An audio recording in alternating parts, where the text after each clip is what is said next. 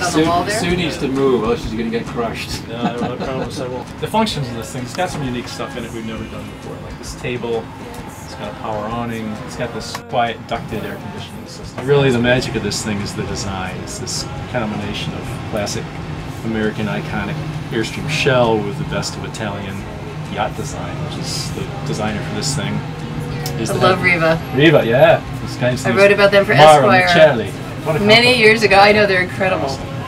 This guy's, you know, he came right from Central Casting for crazy Italian designer. But it's brilliant that they understood the power of a combination of your brands. Yeah, well, it's you know, we didn't know quite what to expect when he started out penning designs. You know, it really turned out, and it's almost identical to what he It's not going to be in the way. Together, but it makes perfect sense. Well, the founder of Airstream loved to sail. I mean, a lot of our early models, Clipper and Wee Wind and Land Yacht was an old name we brought back. It kind of comes full circle in a way. And most people won't know or care about that.